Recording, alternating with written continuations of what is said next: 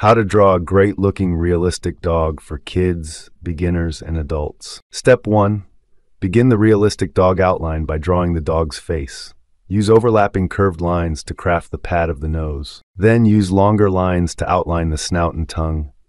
Draw small triangles for the teeth at the front of the mouth. Enclose the round eyes, pointed at the inner corners, each with a circle inside it. Contour around the eyes and the corners of the mouth with short lines. Step 2. Outline the dog's shaggy head, using lines of various lengths that meet at jagged points to simulate the appearance of long fur. Step 3. Use a series of lines to sketch the dog's chest, foreleg, and paw.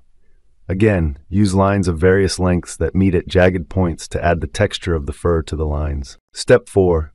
Draw the other foreleg, somewhat overlapping the first.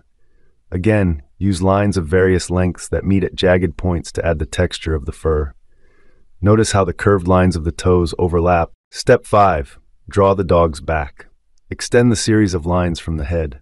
Use lines of various lengths that meet at jagged points to add the texture of the fur. Step 6. Draw the belly and the front of the rear leg. Again, use lines of various lengths that meet at jagged points to add the texture of the fur. Step 7. Draw the back of the rear leg, using lines of various lengths that meet at jagged points to add the texture of the fur. Notice how the curved lines of the toes overlap. Step 8.